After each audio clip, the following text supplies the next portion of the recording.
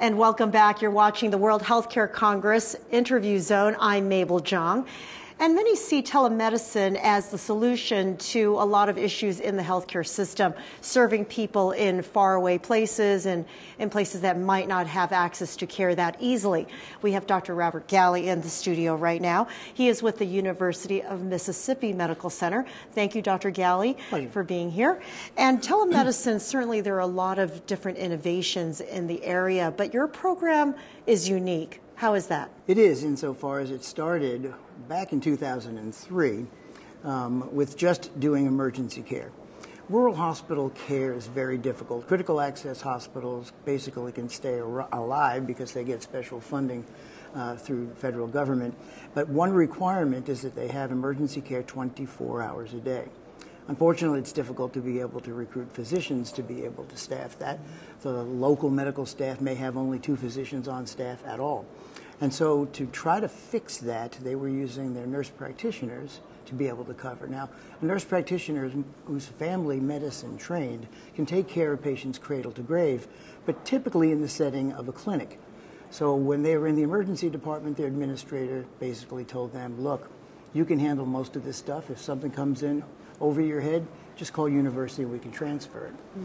So that meant we were getting patients sent to us that were really not stabilized all that well. And so the thought came, maybe we can set up a telemedicine system whereby we could be in that emergency department working with the nurse practitioner, assess what's going on, and maybe start initial care until the ambulance comes to transfer or a helicopter comes. Okay. Why is that such a out-of-the-box idea? It seems like other centers might have this too, but it's unique to your area. Well, it was unique actually to the United States back in 2003. No one had ever done this before, which is why many of the hospitals looked at us somewhat askance. How is it that you could literally take care of patients on TV? As it turns out, and particularly in the emergency setting, no one wants to be in the emergency department, particularly when you have something that's critical that's going on. And yet they had the quick understanding that there was a board-certified emergency specialist from the university in that emergency department assisting with the care.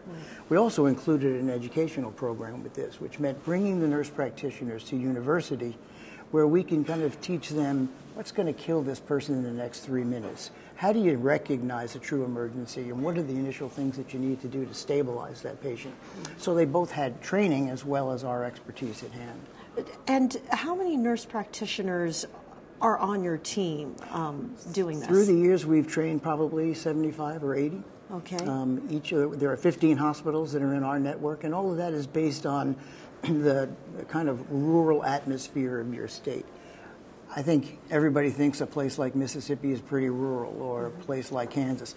Every state is rural and has their rural components to it.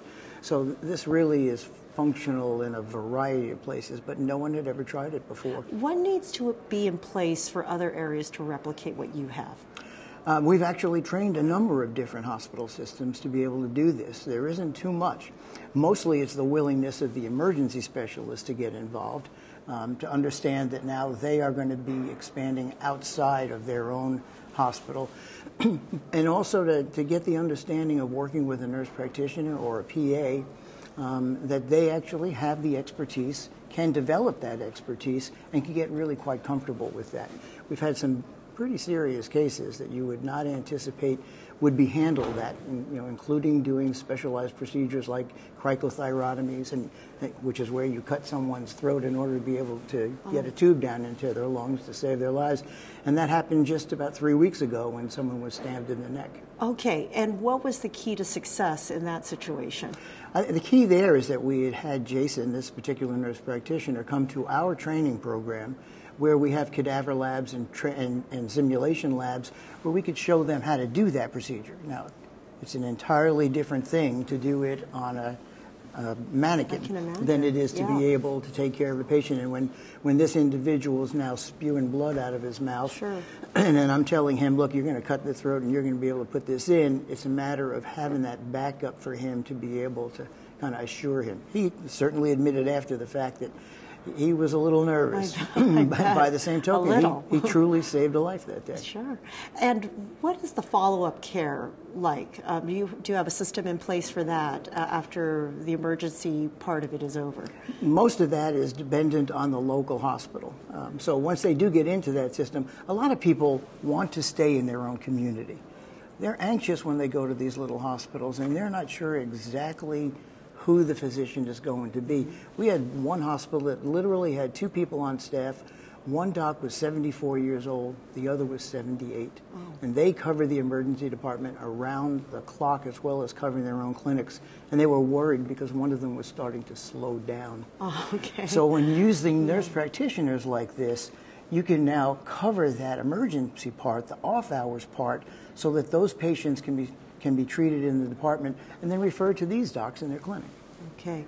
What is another message that you're leaving with attendees about your program, Doctor? Yeah, I think the problem of rural care is something that is with us and we're going to have to do something about.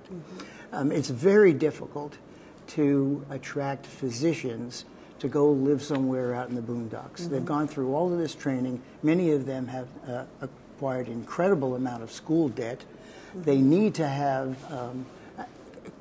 competitive positions, and typically that's going to be in a more urban setting where they've got more patient population to draw from. Right.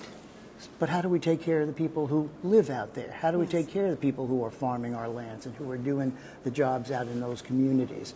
And I think we're going to have to use telemedicine more and more to be able to make that happen. Okay. And finally, Dr. Galli, a word on attending this conference and why you might think it's useful for others? Well, I'm happy to talk to people about what we're doing, but all of this conference is about dealing with problems in healthcare delivery. This is just one of them. All right, Dr. Galli, thank you so much for your time today. It's my pleasure. It's great to see you. Thank you. And I'm Mabel Jong. Thanks for watching. Stay tuned.